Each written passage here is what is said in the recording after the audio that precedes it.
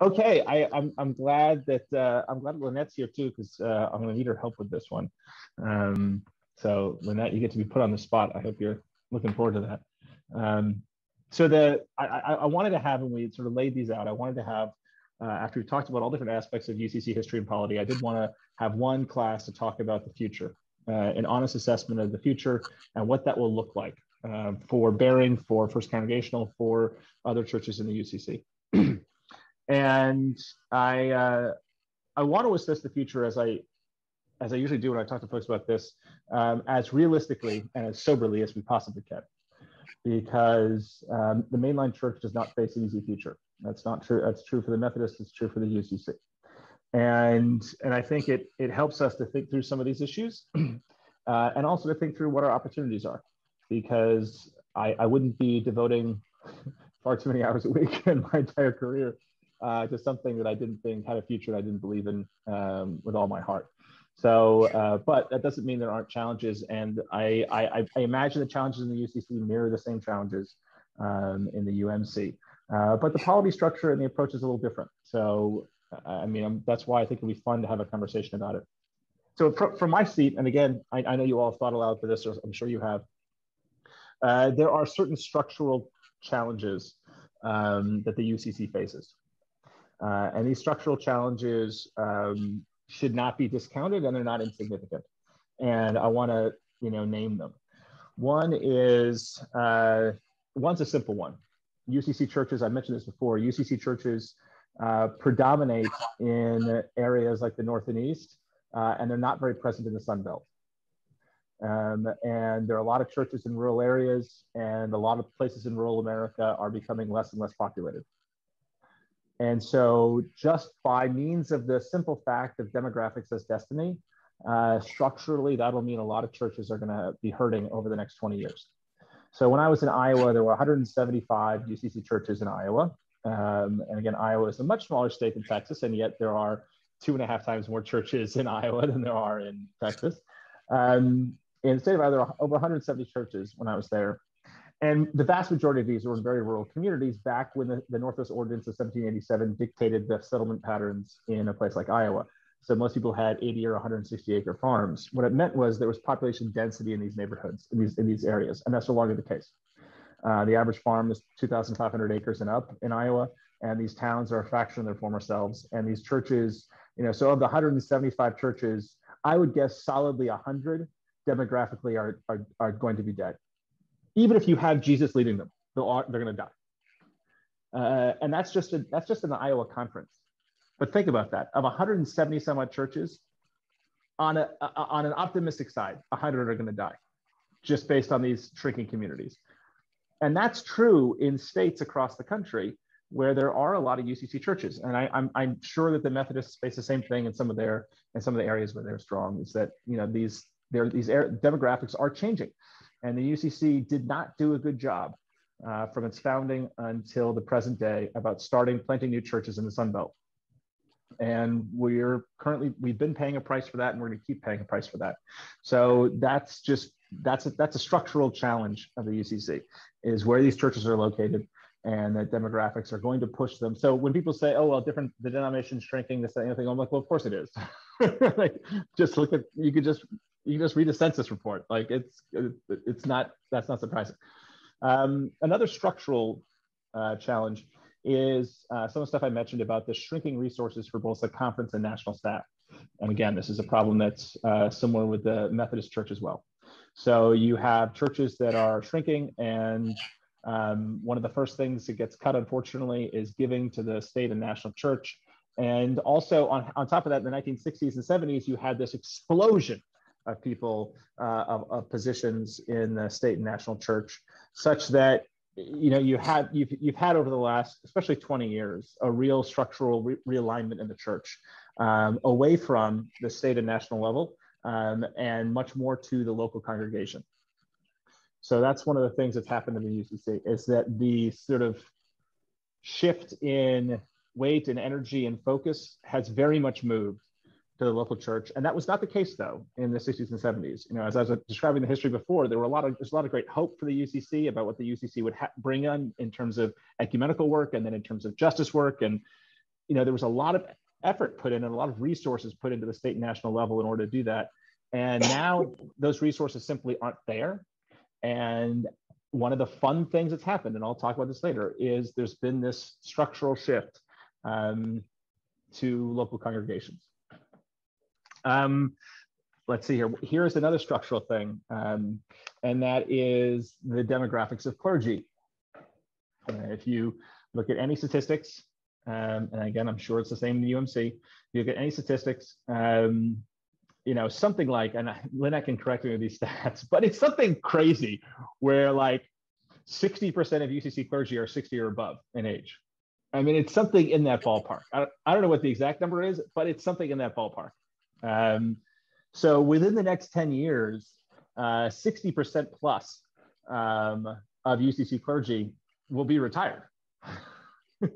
I mean, that's just going to happen.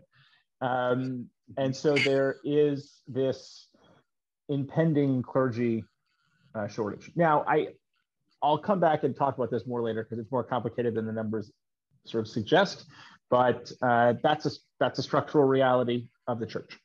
Another fun structural reality of the church is the decline in in-person three-year seminaries, where there was a time when it was assumed that someone graduated from college and then they went to a seminary in person for 3 years. They picked up a wife along the way because they were always male at this time. They picked up a wife along the way, and then they took their wife off to some place who, by the way, was an unpaid church employee now at full time. And that's sort of the way church functioned. Shockingly, theological education does not function that way anymore and hasn't functioned that way for a long time. And so there's been a real realignment in terms of theological education that I think is worth talking about because it has implications for churches and especially churches like Bearing or First Congregational. Another thing that's a reality is a lot of UCC churches, like a lot of UMC churches, have a lot of old buildings. And these old buildings have pros and cons. The big con is when you're trying to pay for one, it's just one thing after another. And it's just so painful to see so many of your resources, limited resources of a church go towards fixing up old buildings. That is true across the UCC. I mean, there are very few parts of First Congregational, whose building was built whose sanctuary was built in 1961, is basically brand new compared to most churches in the UCC. The church I served in Iowa was an 1895 building. Mm-hmm. And you go in the Northeast and the majority of sanctuaries in the Northeast are 19th century buildings, some even 18th century buildings. It's just structurally, that's just another expense that the church has to deal with, which is fun. So I think those are just a few of the challenges structurally that the church faces. And it's important to name those. And then you also have the societal factors of fewer people engaging with churches. Certainly there's less denominational affiliation than there was before. There's faster turnover of churches. There's been this move that most of us have lamented towards a very consumerist approach to church. And that has led to, again, a sea change in what's facing us as we look towards the future. And so now we have an opportunity to think creatively among us here.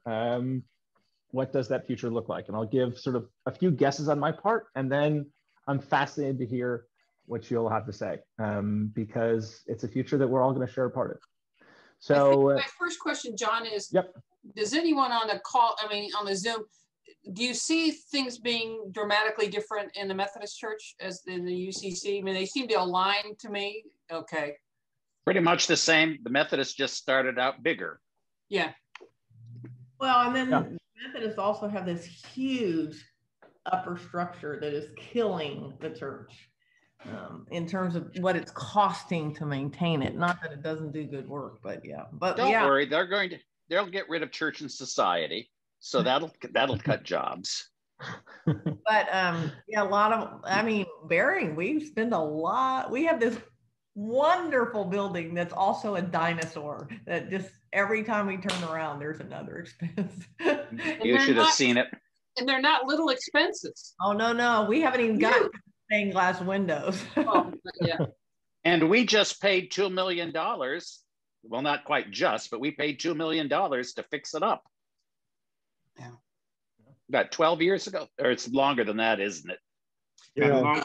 Oh yes, it's 20 years at least. Yeah. I think they have the same issue when it comes to the rural parts of Texas. Yeah. You know, I used to tease that you couldn't throw a rock that you didn't hit a Methodist church. And that's still true, but you know, there's so many churches that are dying simply because of the demographics. Mm-hmm. Yeah, definitely. I just wanted to, you know. Yeah, no, thank you, Lynette. The Methodist Church is facing the same thing, but like David said, they're just bigger. Yeah, and that's where there's some interesting, as we think through this, we'll come back to that because there's some interesting things to bring up. So some of the things about the future that I think are interesting new realities that I think are fun realities. I mean, I'm fundamentally an optimistic person. I think most Christians should be. We are people of resurrection after all. And so in terms of the national structure, I think it's cool to see how the national structure has evolved. As I mentioned earlier, the amount of money spent on board seats and useless meetings has been cut by like 80% over the last 15 years, which is great. It's a lot of money saved. Is there more money to be saved in the national setting? Yes, primarily around General Synod. And there have been conversations around that, and I'm sure there'll be more conversations around that. You know, every 2 years we put on this great General Synod, and all the delegates of General Synod, because they represent the church, go, you know, they get their expenses all paid for by the church. And so between that and speakers they bring in and different things, I mean, General Synod is quite expensive. And there's no point in having it anymore since they got rid of the cookies. Yeah, there was a big thing in that. I mean, for decades, I think it goes back to the Ames Synod in '85. I'm pretty sure. Someone told me it was back in the Ames Synod of '85, where from '85 until 2015, every synod, the host city, one of the things they did was bake cookies for everybody who showed up. So as you came in every single day for every session, there were always cookies available, baked by all the church members of the local churches that were in that area. And so for the big synod in 2007, for the 50th anniversary synod, which was just packed to the gills. I mean, there must have been 20,000 people there. I mean, this is where Barack Obama spoke, Bill Moyer spoke, all these other people spoke. It was an amazing setup, but they had cookies for all those people. I mean, all of them. I mean, everybody would cookies. Yeah, now they don't have them, so it's not as much fun. But so synod still is one thing that has to be wrestled with in the national setting. But otherwise, the national setting there were a lot of hard battles that were fought. That sounds like the Methodist Church has to fight going forward, and there was a lot of blood that was left on the carpet during those fights. But the fun thing is that for the most part, those fights are over with. Those fights have already been fought. And so the nice thing is, like, again, the UCC with their building in Cleveland, they decided to sell the hotel that they had. They had the hotel there so they could have these big board meetings. Well, they don't have as big a board. They're not spending nearly as much on that stuff. And the hotel was, an asset that they could use to reinvest in other things. So they sold the hotel. Their office building, they're in the process of renovating and renting out several floors. Their office buildings that are not being used anymore to generate income to try and, help do it. One of the things they're doing I thought was cool is they want to start doing more about selling UCC branded clothing, where they basically have in-house designers who can come up with really cool designs and then tailor it for your local church. And then the local church buys them at, say, $15 a t-shirt, but $5 of each t-shirt goes to pay things in the national setting. And so things like that could be creative approaches to how do we leverage what we have to help the churches at the same time fund what we have. At long last, they've gotten much better at trying to help the churches implement, new website technologies and different things. And I think they really are trying with the resources they have to be as nimble as they can. One of the coolest things in the UCC in the last, 15 years, 20 years, was this, and this is great. This is classic UCC. So they were led by some people at the national office. They reached out to people in local churches, ministers in local churches, who were very talented and well regarded in the denomination. And rather than have people in the national setting of the church write curricula for various things, and then just present it Deus Ex Machina into the local churches, they had these these ministers, these local ministers write the materials. And these are really talented writers. And so all of a sudden there's this, it's called the Still Speaking Writers Group. It's expanded since then in different things. But you go to the UCC website and you look at all these incredible materials that have been produced in the last 15 years in terms of stuff on what are the sacraments, on great devotionals, on a daily devotional, on all the different material that gets produced from the national setting. That's all produced pretty much on volunteer labor by people in the local church. Really talented folks in the local church. It's remarkable, but it's a way that the church can, still produce this different kind of stuff because there's plenty of talent in the churches. How do we use it better? One of the books that got sent around for general study, actually written by a great mentor and friend of mine, and it just came out, so I haven't read it yet. But the entire book is on sharing resources among churches. How do we do that? So for instance, in Houston, how does Bearing and First Congregational, St. Peter United, some of the other churches around share our resources, whether it be in terms of youth stuff, whether it be in other things, in missions, how do we do more work together? Because reduplicating resources, if there's any time we can avoid reduplicating resources, why not do that? And that's going to be the future. It already is the present in a lot of places. And as you go towards the future, it'll be increasingly the future. And it shouldn't be a future that we're afraid of, but one that we embrace, because there actually are a lot of really talented people that we have. And when we combine our sources together, we actually have a lot there. It's too bad Leslie Jackson's not here on the call, but he's been talking with the folks in, I think it's called Cornerstone. It's the Building and Loan Fund for the UCC. So the UCC national setting has one, stuff that they lend money to churches at favorable interest rates to try and do capital campaigns and things like that. And one of the whole new things that they're doing is working with churches on selling their old buildings and trying to reallocate funds for various ways, whether it be building new spaces or doing other creative things with that money as a way of revitalizing churches and trying to make them, trying to give them a new sort of lease on life. And there's one example of that here in Houston where, Bethel Church, it's this church that used to exist on Washington Street in between Shepherd and Durham, had a whole city block. And the church had been dying for decades, and they sold the building. And they sold the building since it's so old it had no deed restrictions, and so it was a whole block. So they're able to sell the building for millions of dollars and use that money, some of which they gave to the association. They gave $500,000 to the association, so the association could give grants to churches in the association. And the association is not big. Grants of like, hey, here's an extra 25 grand Bearing to go start a new ministry. What's in your budget? Here's an extra 25 grand as a grant to go do something creative, to go expand and do some new ministry. And Bethel then sort of is doing this restart down in off 288, and I hope it's going well. They've been a very talented pastor. It's never easy to do those things, but they're doing creative things. They ended up buying a retreat center, an old Catholic retreat center down there. So they're different, trying to think through these different kind of things about what we can do. There are plenty of resources in various places that are creative. And there's a lot more of this creative type stuff that you see popping up in the UCC, which I think is really fun. In terms of clergy and sort of finding clergy for churches and also theological education, also fun topics. So I'm less pessimistic than some are about the clergy statistics. And it's the same reason why I'm not very pessimistic, or why I'm like people will come into First Congregational, let's say. I'm sure Bearing's very different, but at First Congregational, they'll come in, they'll look around, they'll be like, gosh, there are a lot of older people here. Man, that's tough. This church probably won't be around in 20 years. And I tend to say several things in response. I say, first of all, we're a church that appeals to people generally in a stage of life where they've lived a lot of life and they're looking for more nuance in the church. We don't give black and white theology. The reality is your prefrontal cortex is not developed until you're 25. All right. In a stage of your life, in a stage of your faith, you're probably not going to find a church like a UCC church until a little later on. And you know what? That's totally fine by me. I don't care. And you know what else?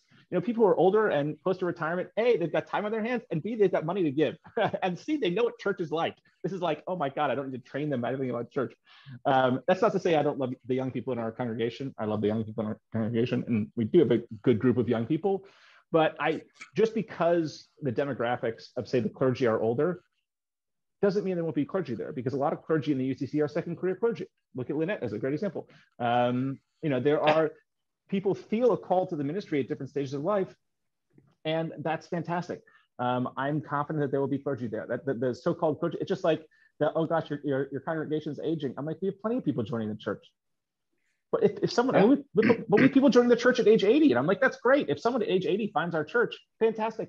You know, hopefully they'll have 25 years at FCC, and that'll be great. Well, remember the words of Kathy Bates, I'm older and have better insurance. Right. I mean, it's a sense is, yes, we are an older denomination, but that's fine. You know, I mean, obviously I want to appeal to a broad, you know, age range. And I'd love to have sort of, and we do have, as I said, we have a broad range, I'm sure Bering does. But it's like with the clergy, I'm confident that there will be clergy because as long as the gospel is being preached and as long as people are doing the work of God in various places, people are going to feel a call and they're going to respond to that call. And, you know, again, it's up to each of us to try and lift up people within our congregations to hear that call. But I'm not as pessimistic as some are. Another thing about clergy is that there can be a lot more bivocational clergy in the UCC, as I'm sure in the UMC as well. So a lot of these churches are shrinking, but the way the churches go in terms of size, you probably noticed this in the UMC, churches will shrink and then they'll be really stubborn for a while, and then they'll shrink and be really, really stubborn for a while, because there's certain sizes that you need to maintain certain programs. And people very much want to hold on to those programs. And so when you get down to, you know, a couple hundred members, you need to have a couple hundred members to have usually a full-time clergy plus music plus, you know, sort of some sort of administrative support. And below that, those things get more difficult.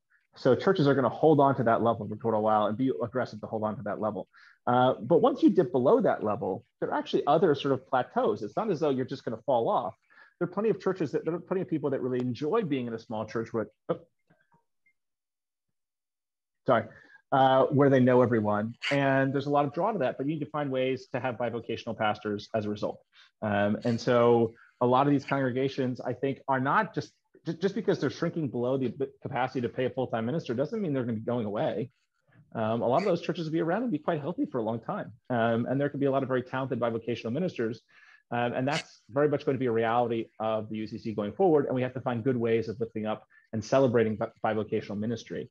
And sort of as a part of that, a few years ago, this is where my first synod, I sort of got myself in hot water. I was there along with the Massachusetts conference. And what was coming before General Synod was what they called at the time alternative paths to the ministry, where they could grant someone ordination, full ordained status without going to seminary. And so, you know, John Page, just out of seminary, I was like, this is outrageous. You know, I went to the mic and I was like, here is in front of this 800 delegates and all these, you know, sort of observers. And I'm like, and they blow you up your face on the screen, of course, and you're speaking at these things. I'm just like, this is outrageous. I'm like, you're not going to go read Karl Barth on your own. I'm sorry. And it ain't going to happen. And you're not going to do Greek and Latin and Hebrew on your own. I'm sorry. It ain't going to happen. You're not going to do all these different things on your own. You need sort of communities, and school helps with that. And I was like, well, and I sat down and quote, I mean, the privileged white boy from Massachusetts getting up talking about the need of a seminary education went over like a fart in an elevator for a church that likes liberation theology. And so there was like 400 people lined up at the mic opposite me, and they just took turns calling out my privilege and elitism. And I was like, okay. And then I got up again and opened my mouth again because I don't learn my lesson very well. And I was like, well, you know, now you're going to create this two-tiered ministry where all of a sudden you have the clergy with MDivs and the clergy without MDivs, and this is going to be all this, that, and the other thing. And then, you know, another 400 people lined up to help me. Thankfully, I had many conversations during that synod about this issue, and quite a few since then. And I actually hold a very different opinion now than I did then on those types of things. Certainly, there is a time and place for, you know, full-time seminary in a residential setting, and that will be there certainly within attached to the major research universities. You know, again, you look at a place like Duke or a place like Emory. Candler. I mean, those places aren't going anywhere. I assume Perkins is the same way. If you're attached to a major research university, that seems to be a ticket to long-term survivability for that model of education. And as I said, there'll always be people who avail themselves of that model of education. At the same time, there are a lot of ways that we could do really, really high quality theological education, not in seminary. And in fact, I know quite a few people who graduated from seminary who weren't actually as well theologically prepared as they should have been graduating from seminary, and that there are better ways to train people, particularly for work in a local church. So, I think about when I sat on the Committee on Ministry in Eastern Massachusetts, we had all these candidates coming through from Harvard Divinity School. And Harvard Divinity School is a great institution, great divinity school. But Harvard Divinity School did not, for instance, offer any course on systematic theology, because that's not their thing. They're all about, it's Unitarian historically, and they're very big into world religions and comparative religions. And you could take 10 classes on Buddhist studies, but there was nothing on Christian systematics. and there were different things where like these candidates from Harvard Divinity School would show up, and we'd start asking them questions, and we'd be like, well, you're clearly very bright, and you clearly, studied a lot of your different subjects, but you don't know the basics, and you got to go work in a church, and you don't know how to answer half these questions. And so there were certain times where we required candidates to go to a different divinity school or seminary to get the classes that Harvard, because it's Harvard, wasn't willing to offer. And so it was one of those things, just because you have a fancy degree doesn't necessarily mean that you're going to be having the right tools to work in a congregation. So there are plenty of ways to equip people for ministry, and there's a need for it. We need to make sure that seminary is affordable, that people don't graduate with debt, and that people actually can get access to it in different places so that they can serve the churches. And so the challenge for the church in the future, one of the challenges is the ongoing fund development work in terms of online education, which is expanding rapidly at all sorts of seminaries, Methodist seminaries all over the country, online education, more conferences, UCC focused conferences, and also there's an opportunity for large churches in certain areas to take on the role that used to be done. So before seminary existed, the first seminary in the country was Andover Seminary, or a congregational seminary in Massachusetts, was founded in 1809, very first seminary in the country. Before then, it turned out clergy had a good education. And the way they did it was, after they graduated from college, they actually did, the same thing that lawyers or doctors would do. They would go do basically an extended intern period in a larger church with a well-respected minister there, and they would go through, and then they'd go before the Committee on Ministry there, and that's how it would be, and then that's how it would be functioning. And that's very much a model that I think we'll see more and more of going forward, and in a way that I think can be very effective. But we have to think as a denomination and as an association how we want to do that and create space for that. David, yeah, you had a question? You're muted. Yes, I know it. Does the UCC, the Methodist Church has a program for licensed local pastors, course of study, and an alternative way to actually be ordained if you wish. Now, this derived from the Methodist belief until the late 19th century that nothing ruined a preacher more than a college education. Yeah. And that's why there are no Methodist universities founded throughout most of the 19th century. But is there a way of that sort of lay education or a course of study that is an alternative to seminary in the UCC? That's a route that many of the smaller, because they can afford in the smaller rural churches. Yeah, so the thing, I mean, I'm curious what Lynette has to say about this, but so the CE director at the church that I worked in Iowa, she went through a pretty intensive lay education program that then was offered through the Southern Conference. I think it was something that was an online education offered through something in Atlanta, out of Atlanta, that she got a pretty thorough education from that, and that allowed her to be what's known in the UCC as a licensed minister. So she was licensed to preach and officiate the sacraments and things like that, even do weddings, but only in the context of that one congregation. And so that program was there. I don't know how healthy that program is, if it's still around. I know that there are thoughts about different programs, but there's definitely there's a need for it, and I think different people are trying to think creatively about this. That's what I'm curious if Lynette knows more about what's out there now. Yeah, we don't have the equivalent, David, to the course of study that the UMC Right. has. It's just a matter of size. But this being a licensed minister in the UCC is the same as being a licensed minister in the UMC. You know, it's that particular church, and you can perform the sacraments in that. And the licensed ministers often are used the same way in the UCC as they are in the Methodist in more rural parts of the country. But it's also, they're not necessarily bivocational. They're just usually poorly paid, which is a different thing. And so in all of these instances, I think it's really an opportunity to think outside the box. And I'm not aware of anything nationally or in other conferences that are equivalent to the course of study, but doesn't mean we can't come up with it. Well, you know, people that go through the course of study and are licensed local pastors don't pass through the Board of Ordained Ministry. They are the Board of Ordained Ministry handles their education in various things, but they're not certified. And occasionally you get some pretty appalling theologies that come through, which I don't suppose is a problem with the UCC, because you can believe whatever you want, as long as you're not actually Unitarian, except historically. And you went to Harvard. Well, actually, we go to Yale. Others go to Yale, of course. Yes. And if you're really right wing, you go to Princeton Theological Seminary. So, well, you left.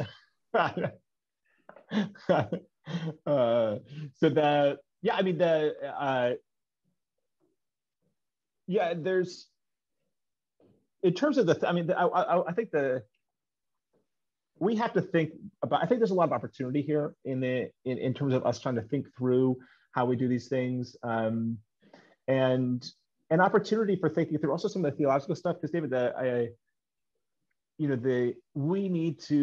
UCC has wrestled a lot with what to do about theology, because it's a non-creedal church. How do you maintain theological rigor while still being a non-creedal church and not requiring any particular sort of towing the line in terms of orthodoxy? And this, as I alluded to last week, is very much association by association in terms of the committees on ministry. And I think that we need to continue to do more thinking on that. The denomination's thought a lot about it. I'm one of those people that I like theology. I think theology is wonderful. I love preaching very theological. Like my sermon this Sunday is on process theology and the Trinity, and getting really into the weeds on that. Some people in the congregation, I think, won't enjoy it as much, but I'm just rolling up my sleeves and we're going to dive right in. And so but I think that there's a real need to, because as I alluded to last week, I don't care what your theology is. I want to make sure it's well thought out, and that you know and that you can respond to questions that people have, questions about theodicy, questions about the nature of God and what that means, the question of why are we praying and what does that mean, what's the nature of worship, the necessity of it. Theology has so many real world implications that regardless of what your theological system may be, you have to answer those questions if you're going to be a pastor, and you have to answer them in convincing ways. So who is Jesus, and why is he significant? These different, what is atonement? How am I saved? Is sanctification a thing, and what does it look like? No matter who you are, you have to be able to answer those questions. And where I think we run into trouble is if you have members of your congregation who want to have their theology reflected in you as the pastor, then that's sometimes a problem. But if you can speak to it, like John is saying, then it's somehow different. But I ran into issues where, and you find this hard to believe, not all people who are gay necessarily have liberal theology. And they would come to Cathedral of Hope, and what they wanted was the exact same theology they had in their old church, but they just wanted to be okay to be gay. And I knew people at Bering. I knew people at Bering who stood up and said, "How can you stand in that pulpit and tell me I'm not going to hell because I'm gay?" And so you just sort of look around and you hold your breath and say, "What is going on here?" And they'd leave. I think the issue is not just the theological education as far as the thoroughness of it. I like what you say, John, that they've thought it through. But I think the other issue moving forward is you know this, and probably so does Diane and so does John. You get out of seminary, and that doesn't mean you know how to be a pastor. You know, at all. Nor does it mean you know anything about running a business, because that's a church is a business. You know, and I can tell you that I would have been lost had I not been older and had spent 35 something years in corporate America, because I had to do all the paperwork for the founding of the church. And I did the budget and everything, because there was just a handful. And so I think, you know, I know Perkins has changed that, and they've got a they still don't teach you how to run a copy machine though. Yeah. Nope. Or in the old days, how to fix the bulletin folder. Oh yeah.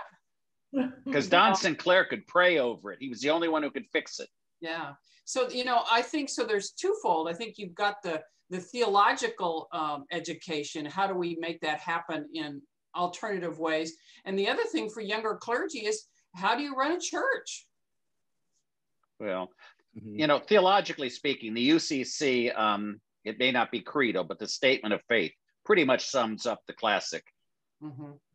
I love it. Yeah, very much classic so, right? Trinitarian statements of, and you know. Yeah, I mean, although it's funny because it does vary congregation to congregation. And First Congregational is one of these churches. I mean, they are the loudest theological voices are all the staunchest Unitarians. I mean, they are just staunch Unitarians. And so whenever I preach on things like the Trinity, like I'm preaching on this Sunday, I always get just this whole series of emails that come into my inbox. But this Sunday isn't Trinity Sunday. I think it is. It should be. Otherwise, I'm in trouble. Because Trinity Sunday used to be this. Oh, yes, it is. Because in the old days, the Methodist ministers went to their new churches, and their first Sunday was Trinity Sunday, not the 1st of July. And it used to be very amusing on the few to see how most of the pastors who came did not want to have someone else do the children's sermon. And I particularly remember Andy Noel. But it was interesting to see how they were going to take these 5-year-olds and teach them about the Trinity. And so you saw things. So you saw things like, well, it's like an egg. The shell. Oh, absolutely. The whole thing. And it was always interesting to see what they would preach. Because as far as I'm concerned, there's a lot of Jews that said, and you guys are monotheists. Why? It's still one egg, right? And then the Muslims look at the Jews and say, and you're monotheistic how? That I don't understand. But the Trinity, as we say, is a mystery. Well, that's what it always comes down to. Exactly. Punt. I think some other things that are worth mentioning about the future that I think are exciting from my perspective. I do love the reason why I'm UCC is not just because I'm gay.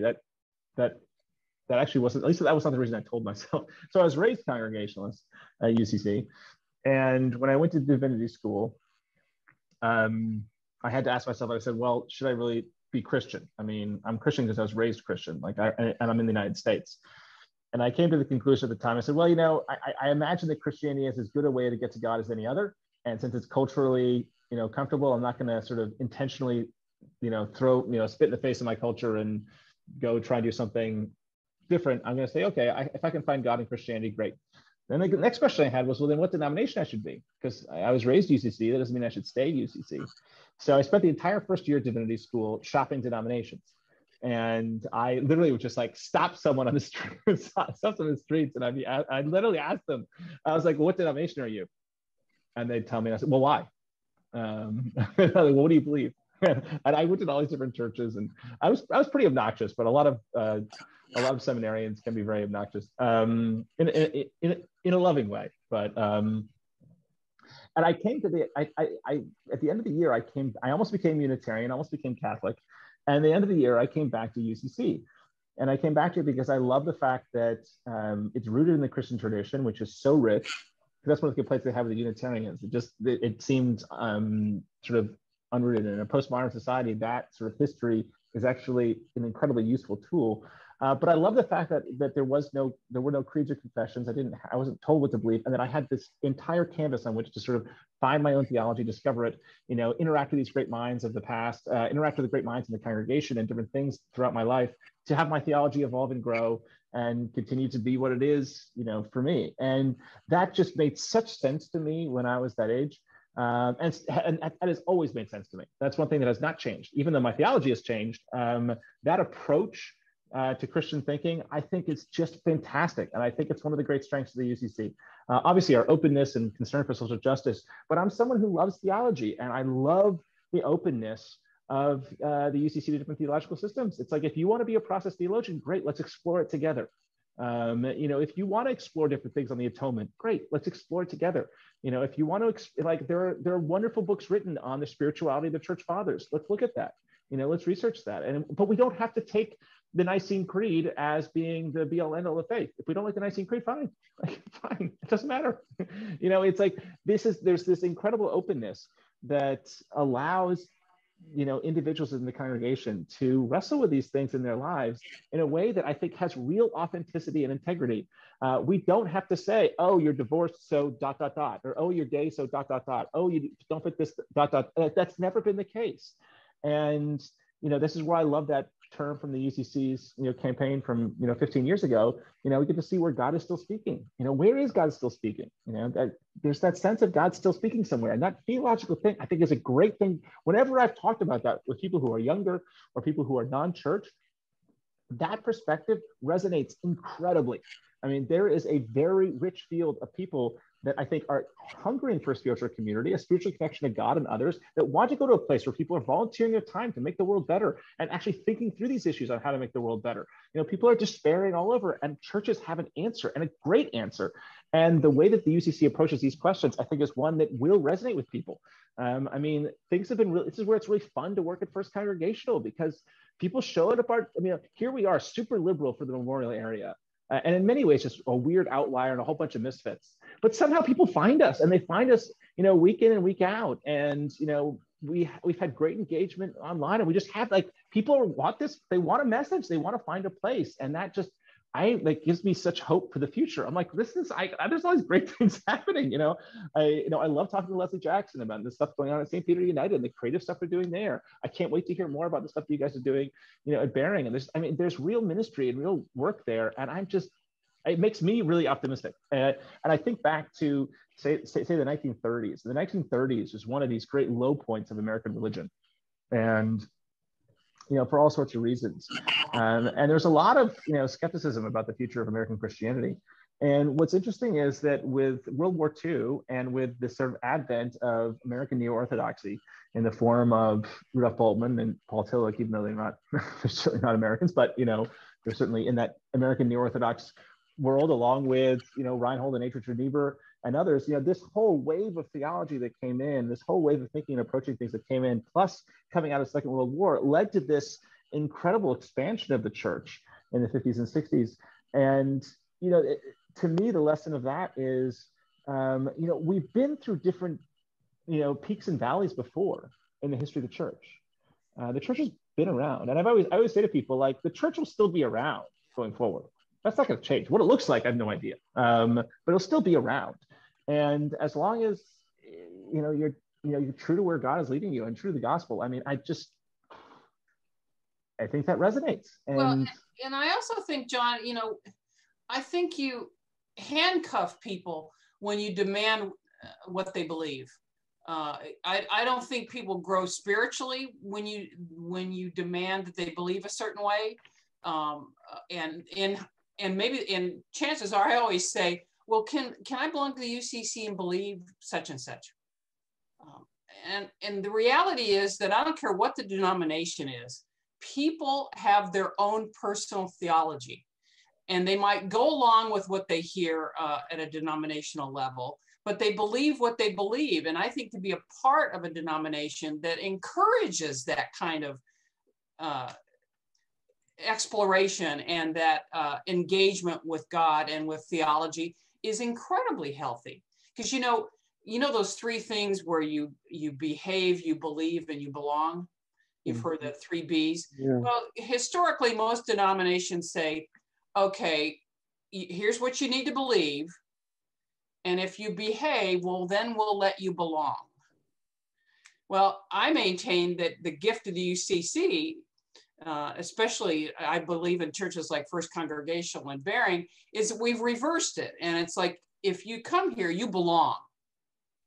And then you're going to start behaving differently because you belong. And the last thing and the least important thing, I don't mean to discount it, is what you believe, because that will change and evolve and grow. But the absolute thing is that you belong. And I think when you demand a certain theology, people don't feel like they belong. I think that's a very important thing. If you're a Methodist, and I notice we have a screen of longtime Methodists. Okay, which is your favorite article of religion? Which is your favorite Wesley sermon? Now, we are required to believe the articles of religion, Wesley's sermon, and maybe it's argued the general rules of the society. I've been reading a book on the Anglican Church crashed in the 1830s to the 1870s or so. And I realized the other day, it's because they were the Oxford movement, the discussion of the 39 articles. I realized I missed my chance to be Baring's John Wesley, because I wrote the Constitution, which has what we believe in. And I could have taken our articles of religion and X'd out the ones I didn't like and put it in the Constitution. But you're still the John Wesley of Bearing. Though. Not really. No, I believe that there's a lot to be said for the unexamined life, and that puts me out of Wesley's. There's that. So in the last few minutes here, are there any questions that people might have or other sort of input on the future stuff? Because this is a fascinating conversation. And again, I just threw out some things just because I thought they were interesting for me to talk about. But is there anything that anyone here wants to engage with or bring up? One of the questions, and it kind of goes back to the belong, believe, whatever order they come in, depending on where you are. But it seems to me like maybe this is my bias, but it seems like people belong to Bearing because they feel like they belong there. Rather, and there's people that are Baptist, or people that are Catholic, there are people that are Methodist, and a lot of people maybe don't even have a belief system, but they know Bearing does good work, and they've heard of, and I'm not sure what my question is exactly, but it's like,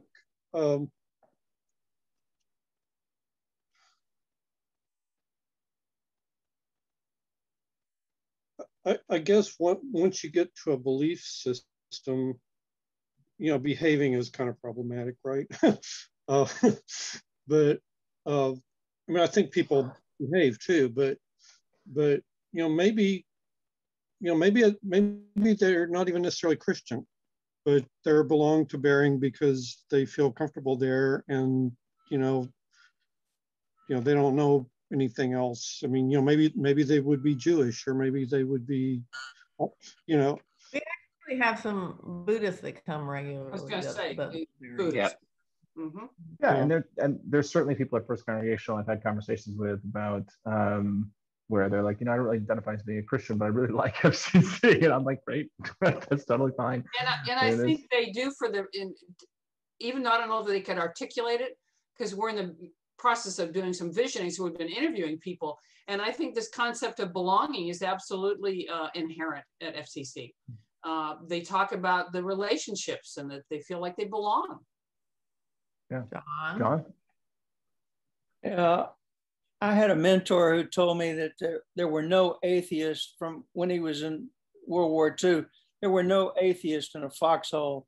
And I think our country's been in a foxhole this past year, and it's caused people to struggle and reach out, I think, more to their spiritual and religious quest. And from 100 years ago, when we had the social gospel, you're talking about theology.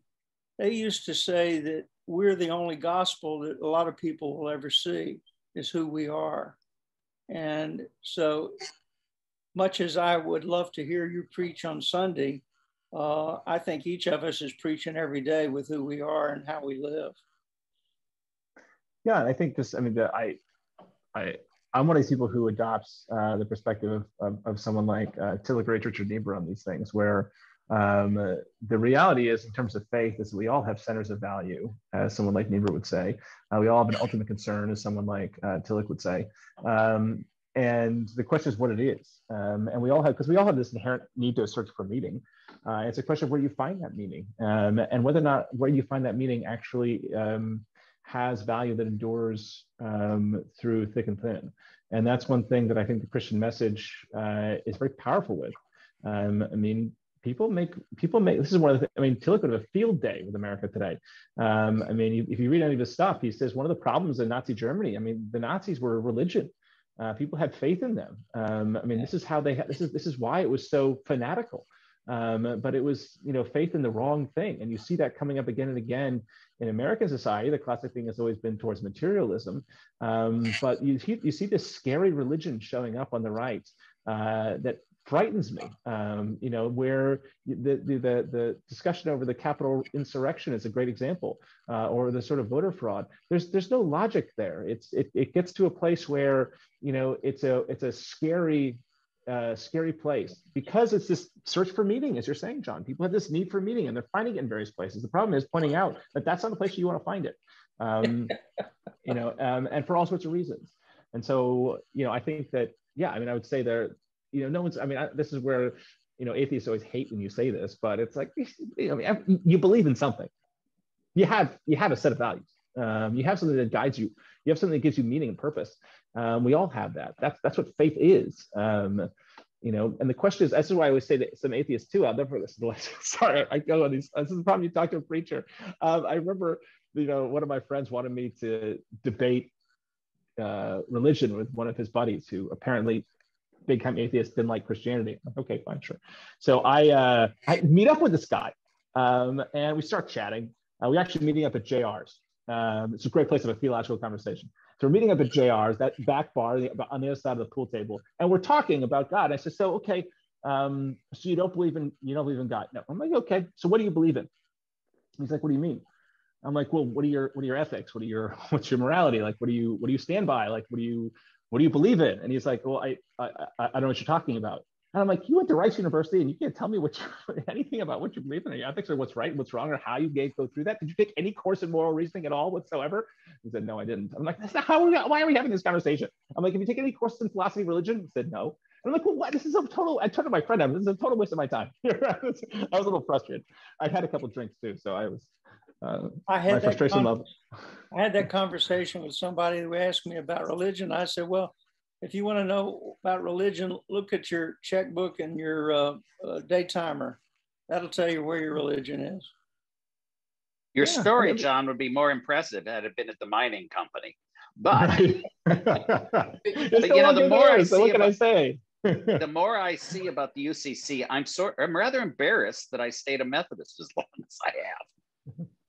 The UCC is a great denomination. I've loved it. It's been rich. It's been so rich for me, and and just as the whole thing, like with Bearing too. Like the thing I love about it, that you know, the people who show up at UCC churches are the type of people that I'm like, I just love that. Here are people who are giving up their time and their money and all these different things to try and follow God's way, trying to be a good disciple, try and make the world a better place, and try and live by grace in these different things. I mean, it just blows my socks off. I mean, the fact that I get paid for doing what I do. I get paid pretty well too. It's just shocking.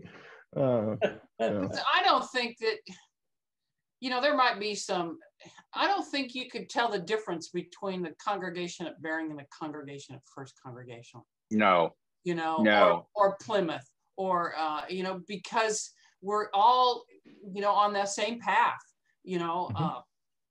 We might articulate it a little bit differently, and we might have different ethics, or, you know, things that we hold dear, but I see us as being people who want to make a difference in the world. I mean, you guys have been doing it for decades, centuries. Almost. Well, that's the founding myth. But yeah, you know, members of Bearing, they're not there because they're Methodist. They're there because of Bearing and what Bearing has done in the community. And if they thought about it, it's basically living out the gospel, or at least one expression of the gospel. Yeah. Yeah, I just wanted to refer to what Lynette said a minute ago about Bearing having things in reverse of the other. I having only been there a couple of years, that's the first thing I felt when I walked into that congregation was I felt like I belonged. Yep. And that's what attracted me there. I felt like I don't have to prove anything. I belong just because I'm here. Yeah. Because I think the same thing's true at first, don't you, John? I don't think there's a core group of people who are at first because it's a UCC church, but the majority of people who stay is because they love First Congregational. They don't necessarily have a great affinity for the denomination. It has enriched their lives. They just don't know it. Right. That's true for most people at Bearing too. Yeah. Yeah. Well, it is. It is. For most people at Bearing, well, the weddings and all that, but I mean, they won't notice a change because they're not there because of our denominational affiliation. But I think what's going to be exciting, this just, you know, my prophet hat on, is, you know, the community at large, you know, all those people that you've talked about, Diane, that have stayed away because they go, I can't do this. I can't be a part of this, you know, and the press that you've gotten. I think you just better clean off those pews. Yeah. You better Two members of Bearing. Two members of Bearing who got really. There are two members of Bearing who got sick and tired, and they went to Bethel, and they helped move Bethel to the retreat center. Yeah. Right. All right, I've got to run. Thank you all very much. I appreciate it. It's been a lot of fun over the last 5 weeks. So Thank you. I really enjoyed it. Okay. I look forward to seeing you all around at different things. Certainly on June 6th. I look forward to being there. And many things in the future. Again, I'm really optimistic. I am so excited that you guys have made this leap. I know it's not an easy one, but I feel in my heart of hearts from everything I know about Bearing, it's the right one. And I am really excited about the ministry we're going to do together between these different churches. So thank you so much. Thank you. Awesome. Thank you. All right.